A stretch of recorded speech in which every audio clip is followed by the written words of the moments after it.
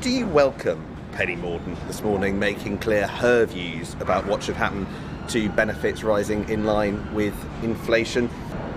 Well, on the subject of benefits, we have not yet made that decision. And of course, there will be discussions about the way forward on commitments like benefits, on how we deal with future budgets.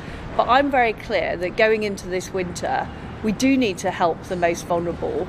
In addition to the energy price guarantee, we've also made sure the most vulnerable households have an extra £1,200.